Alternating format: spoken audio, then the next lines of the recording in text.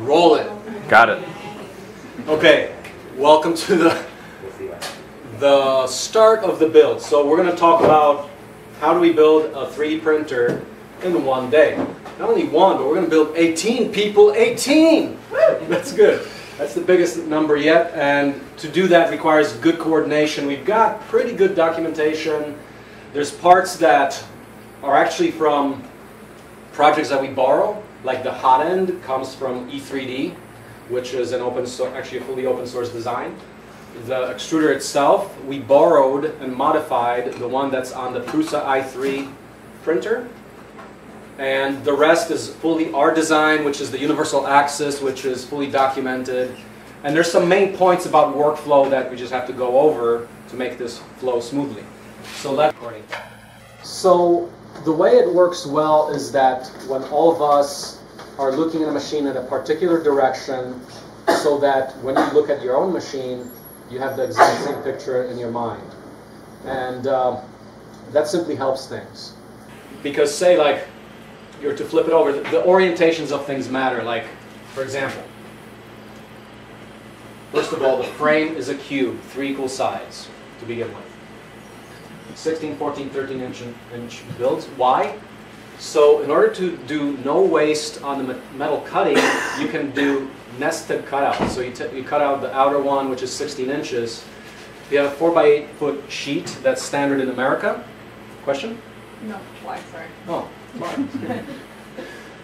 16 inches is 48 divided by 3, so you can fit 3 of them on a 48-inch sheet.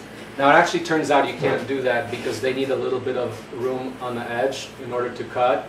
So that was actually cut from a 5x10 sheet, which I learned. So what we could do, for example, is do like 15.5, and that would fit 3 across a 4x8 sheet, because a 4x8 sheet, 32 square feet, is going to be less than like 5x10, which is 50 square feet, by like a third or so. So you want to work with a 4x8. But here we have the 16-inch.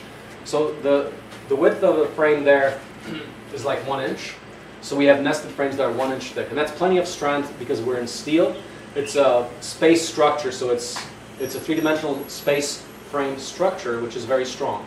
It doesn't suffer from some of the weakness issues or stability issues that maybe other designs do, because like space frames in space too, like lattice-like structures, they're very strong. If they're supported in XYZ, they're very strong. So let's take a look at it. When we're looking at it from the front, first of all, we define the back, the front, left, and right. We have the x-axis, which moves back and forth. So this machine is basically a moving 3D printer head in 3 dimensions. So somehow you have to accommodate 3 dimensions. 2 of those dimensions are in the top part, which is the x and y. And the third axis is the z-axis, means the whole bed moves up and down using the universal axis system. So this is what it looks like when you're looking at it from the front. Control, so there's an electronic panel on your left-hand side. You look at where the motor, so that's the x-axis, moves back and forth. Y moves in and out. Right, left, front, back. The important parts are that the orientation matters, like whether the motor is here or there. It kind of matters because geometrically you might, like for example, you have components like end stops. It just needs to be that way, otherwise things won't work. So that motor right there is facing towards us. That's another detail. So it's on the left-hand side facing towards us. The Y motors are on the outside, on the back side. The Z motors are on top, both front and back. There's the bed that's also on the same rods, the same kind of rods here to support the bed. So the main parts are your frame, a set of axes, the heat bed, electronics control, that's the whole electrical panel, which we mount on a piece of plexiglass. We just drill holes with a cordless drill. After we build the laser cutter, we can cut that whole thing, all the little holes, with the laser cutter. There's the cable chain, which is the cable routing. That's like the final part after everything is working. Cable routing, so it's nice. You got one cable chain there, so it's all the wires, all those wires are going inside there, and all the wires from this, because these things are moving around. You can't rip, if you didn't have that, you'd rip up the wires after some time. So you got the cable chains. One thing we're not really showing here is the spool for filament. What we can do there is actually extend another rod, put another rod in through the top. So there'll be, and then on this axis and the other one, so basically two vertical and then like that, and you put your spool, just hang your spool on that. Interestingly, the way this is designed, the rod goes all the way up to there. There's an inch left, so you can actually put another rod for your holder, your spool holder. In this case, the magical holder it's hanging from the ceiling. You got a low ceiling, or you got a wood beam, like like that beam. You can put a bunch of printers underneath them. I just suspended on fence wire from the ceiling in this case. Okay, so orientation. Going back to the other one.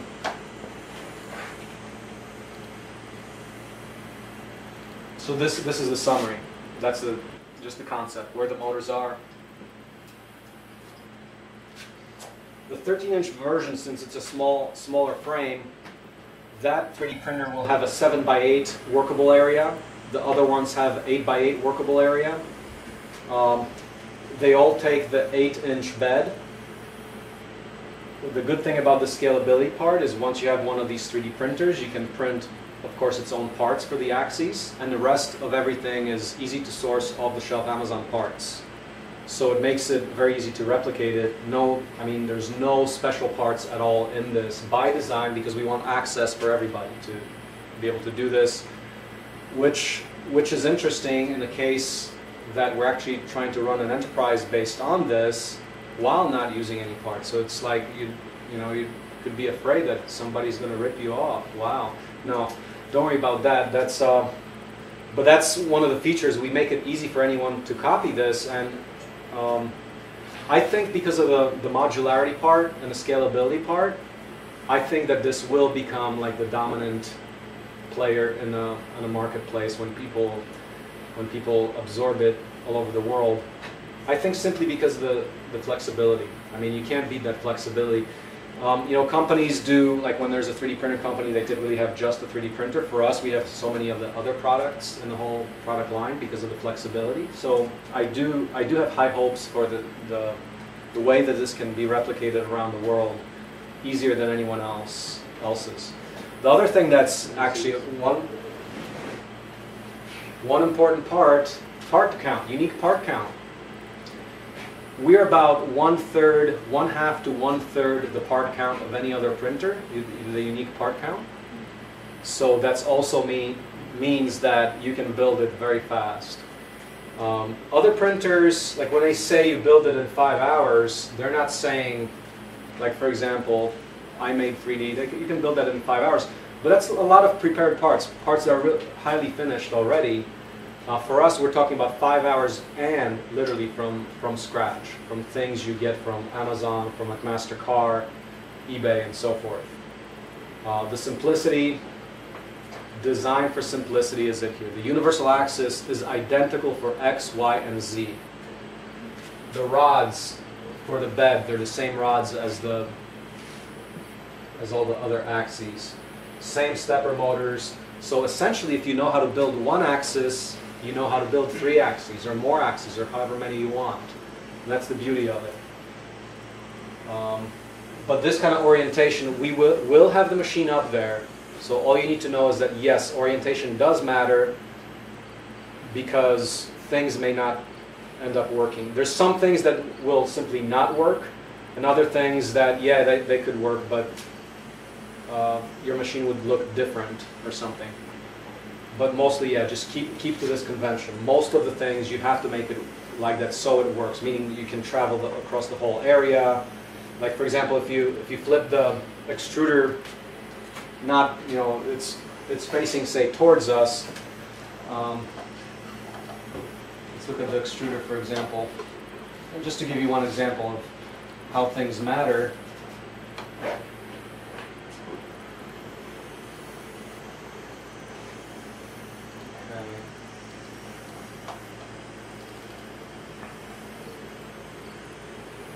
Do I have that? I must have that somewhere else here. Like for example, you don't see the extruder. The extruder is on the other side. If you faced it this way, then if you built the machine as is here, you would miss out all that chunk of the bed on that far side. You wouldn't be able to get to it, for example. So you just need to build everything as is.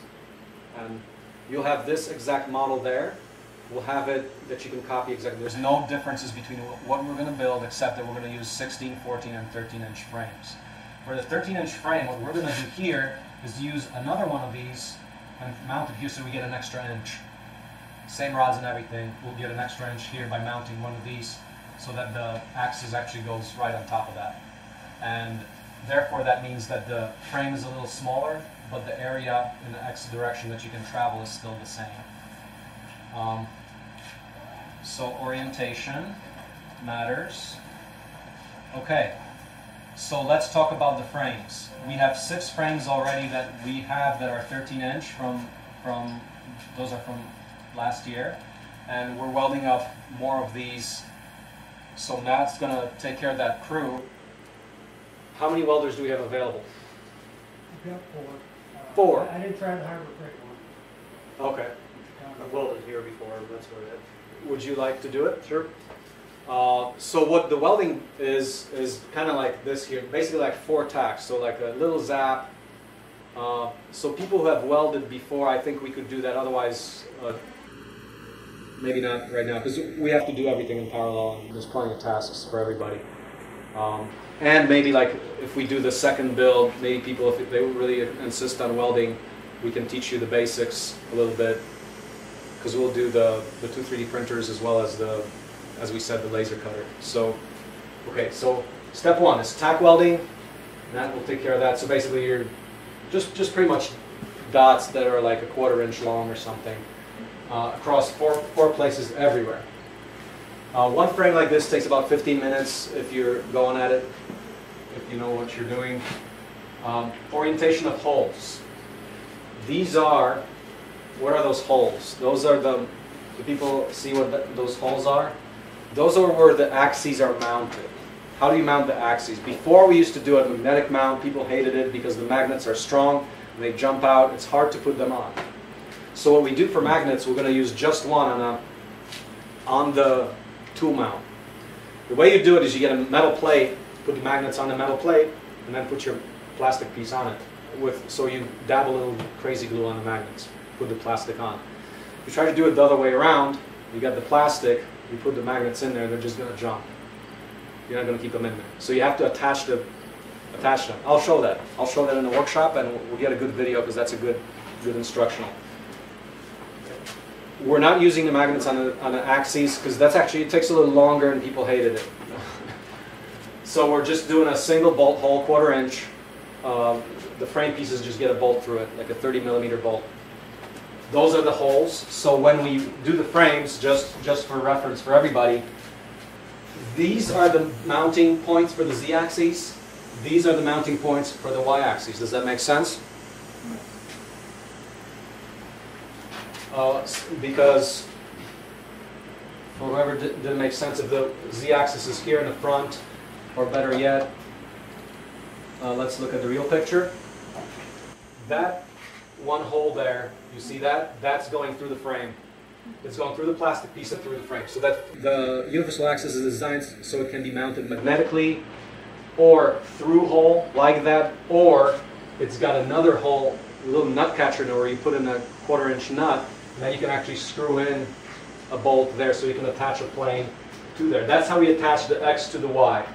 The X has a little nut inside of it, so you bolt it through the Y on the other side. We'll get more into that details.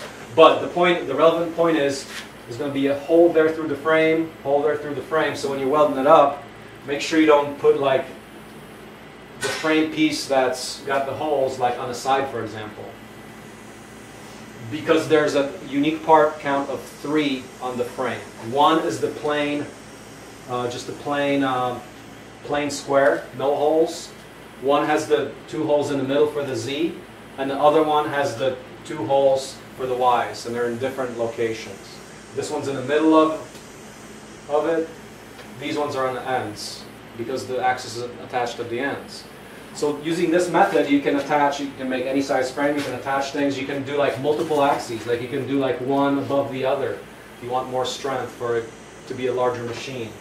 I think with this, the way it is right now, you can possibly get up to like 3 feet, which is what we're going to do. We're going to try our machine on the last day as a just a single one. If we see that it's just bending too much and it's not working, we're going to have to fix it. But even if it bends, not necessarily a bad thing, because we have automatic bed leveling. So think about this. Would this work? You tell me. You got a probe there on an extruder. So that's the extruder. You see a little slip of plastic coming out of it. It's got a height probe that detects the metal. There's a metal aluminum plate with a high-performance plastic cover on it. It's called PEI, the complex chemical name. It works such as, like when you heat it up, the prints stick to it. When it cools off, they come right off. It's really nice. Otherwise, you'd be fighting trying to get your print off the bed. If you use glass or something else, or if you use like painter's tape people use, that's doable. I mean, painter's tape works well. You don't need to heat the bed. But it could be, if you have a big flat surface, good luck trying to get that off. You're going to use a lot of force. You're going to rip the tape off, and you're going to have to put the tape on again.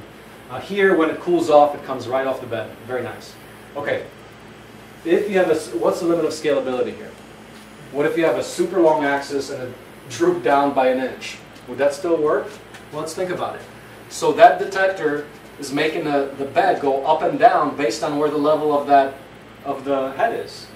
So if that thing is drooping, I mean, obviously it's going to be lower in the middle and higher on the ends, but the bed is adjusting for that. So even if you have a massive droop, it's not going to matter in principle. So for which reason, we can try that on the last day, day number 7. We can try the droopy axis, because if you get to 3 feet, you might see a visible, maybe, I'm not sure. You might not even see it. It's going to be so minor. So we should definitely try it. And if we have any issues with that, like we see that it's just messing up for some reason, we could double up the axes. You can stack like 2 of them together. We might want to stack like 2 vertically, one under each other. You can do both. And I don't know, I would say probably stacking 1 piggyback to each other is probably easier. Because if you do that, you need another bolt hole set. You know, we could probably try it too. But the point is that you can scale this. And this is these rods are 8 millimeters. Once again, you can make them larger. And our goal is actually to do up to 2-inch rods at least. Might do 3. With 3D printed plastic pieces around just like that, so you get a high performance axis at the cost of scrap plastic. And metal rod. Metal is $1 a pound. So a shaft, 3-inch shaft costs like 20 bucks a foot.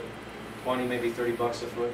It gets expensive for a big machine, but then you're talking about like, yeah, heavy duty CNC milling. And those machines run a lot of money. So we can do it low cost. Okay, so that's the orientation of the frame. I think that's about all we need to say about the frame for your full understanding of it. All right, so we said that there's 3 steps: tack and weld, grind it. We might want to grind it like if there's spatter or just some rough spots. We can grind some unevenness and spatter, or like if the bead got really sharp or whatever. And last step is paint. So just regular spray paint. We can do that so it's black, like the black beauty in the other picture there. Okay, so this is what the universal axis looks like. And so we're going to work in parallel on the frames and on the axes. And what we want to do as soon as the frames are ready, we want to start mounting the axes. We don't want to wait till we build all the axes in case we have something wrong. So as soon as we build the first axis, ideally we have a frame to mount it to. We already have 6 frames. On the 6 frames that we do have, they do not have holes. We've got to take a regular drill to that. And we can take a look at the bolt hole locations. The bolt hole locations, the ration, right. No. What are the bolt hole locations for the y-axis? For the z, it's going to be about in the middle. We can copy, for all of the frames, we can copy or use the model to model from, to find the bolt hole location. Now here, it's the top bolt. You don't see it from the side here, but it's the top bolt going through the frame. How far is it from the top? Well, just enough so that the rods are below the top metal. So it's like a couple of inches down. The bolt hole is about right there. So we're going to just measure it off the machine. We should have that number. I don't know. We can just take a look at the machine. But we could do probably like a person on the drilling. Because there's many other tasks. Each axis, so the x-axis has the tool mounted on it, so we can do the magnetic things we want to do first because the glue takes like a few seconds, not too long, like a minute or two. But it's good to do the magnetic mount so we're ready for the extruder later.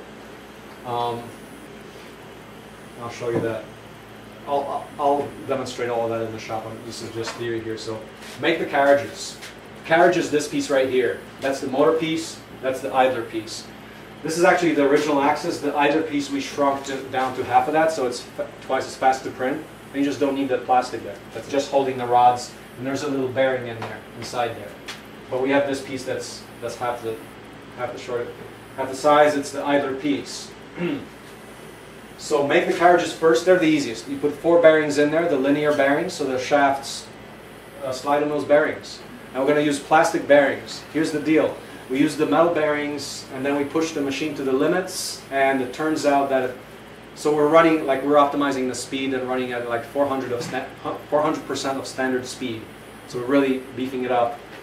We found that if you don't, well, the rods get scratched if you don't do that.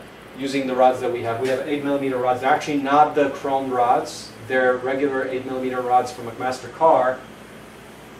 We had other rods get scratched with the metal bearings when going super fast.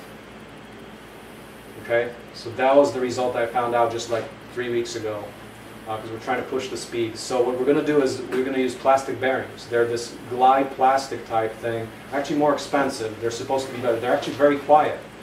With the metal ball bearings, these linear bearings, they make a lot of noise actually. So it's better for noise. It's quieter, and it should last forever. That's not going to eat up, plastic is not going to eat up the rods. Therefore, we're actually able to use lower cost rods instead of the hard chrome rods because like I get them from a McMaster car. They don't have the chrome rods in 8mm. They have them in 5/16 because we're in America. So for the American scenario, it's harder to get 8mm rods, but you do get 8mm rods in this so-called 1214L steel, which is this ultra machinable steel, but it would get eaten up if we run fast. If we go slow, we're fine, but we want to push the limits of this. So we got these plastic bearings.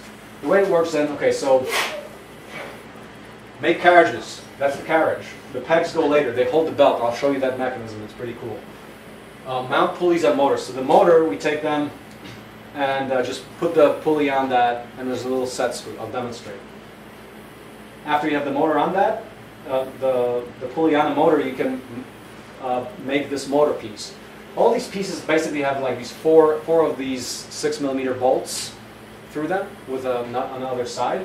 We're going to have cordless drills. We cut up some of the Allen wrenches so you can put an Allen wrench into the cordless drill to use it as a power drill on the lowest setting. Otherwise you'd break the plastic. We'll show that. But yeah, basically all these get the bolts through them.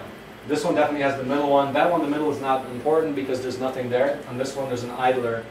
There's a little pulley idler there, a little bearing thing in there. So we made the motor piece, made the idler piece, cut the belts. The formula for the belts is 2x plus 2.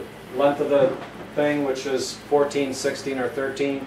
So take twice that plus 2. So for 16, it's going to be 34. 16 times 2 plus 2. For 13, it's going to be, what, 28? So we need 3 different belt lengths. That's the formula that works.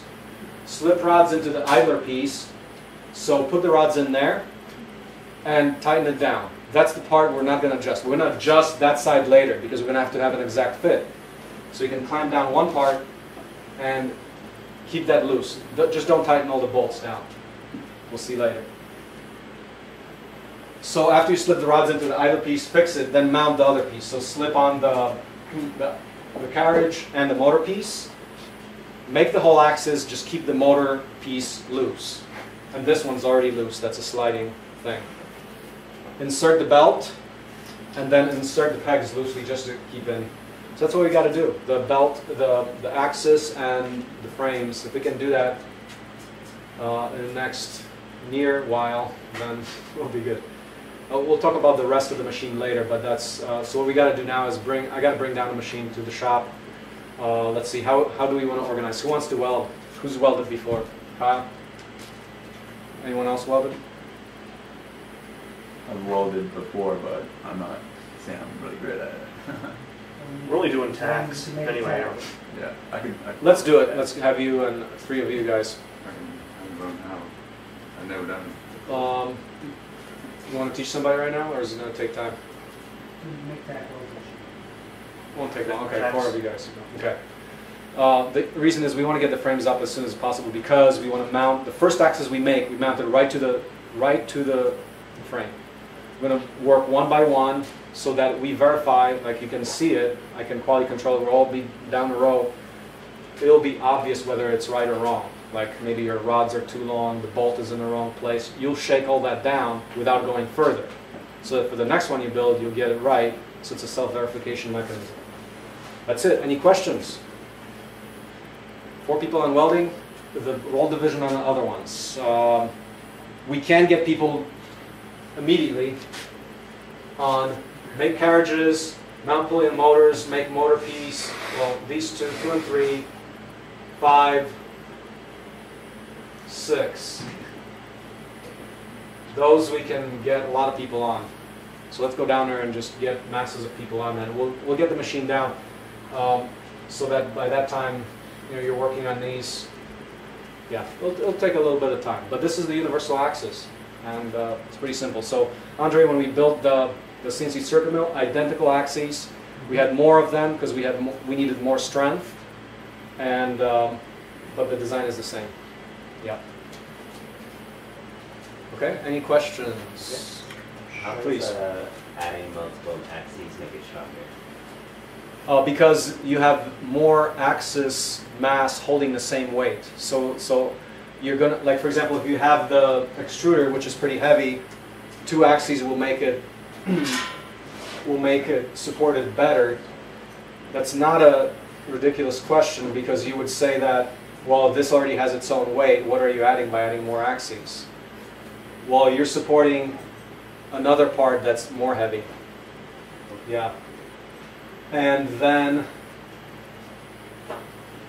does that answer that? And then in FreeCAD, there's a workbench called Finite Element Analysis where you can just actually do that. You can see, okay, if I have one set of rods, 1 set of axes versus 2, you can actually say, okay, push down on that. How far will it deflect? That is something we as amateurs can do like right now because that functionality exists in FreeCAD. Yeah.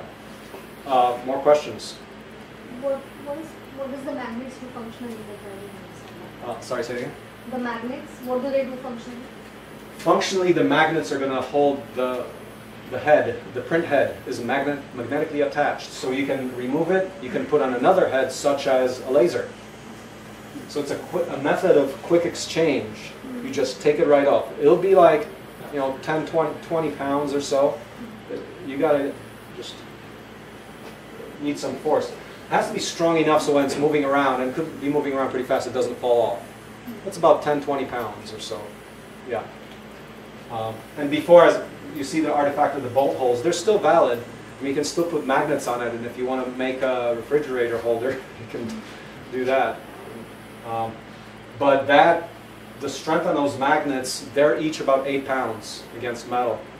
So if 2, 4, 6, 7 times 8, like 50, 60 pounds of hold, that's plenty to hold this axis against the frame if you got a metal frame.